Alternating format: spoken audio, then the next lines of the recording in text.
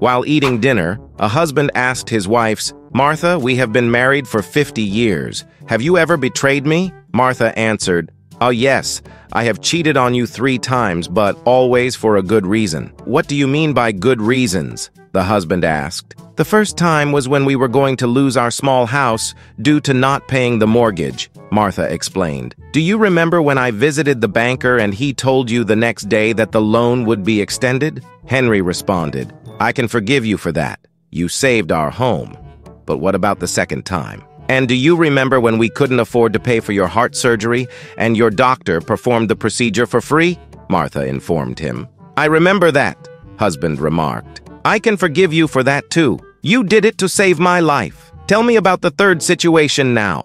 Martha replied, "So do you remember when you ran for president of your golf club and you needed 73 more votes?"